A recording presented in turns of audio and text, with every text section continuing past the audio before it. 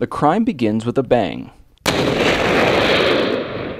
Thankfully, this explosion was a controlled demonstration for Uruzgan judges to show them the signs and effects of different IED blasts. This one is not as deep. It's part of an ongoing coalition effort to educate legal officials on the investigation and apprehension of IED building insurgents.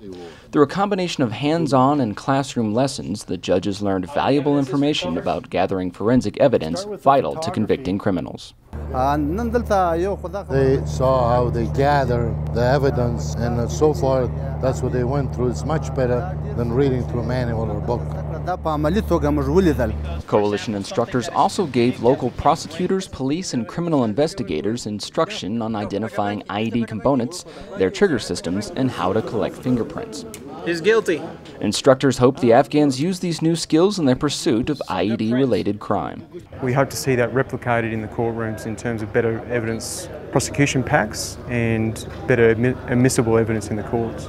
Armed with this new knowledge, Uruzgan legal officials will return to their districts better prepared to apprehend and prosecute IED-building criminals, protecting their communities and the future of Afghanistan.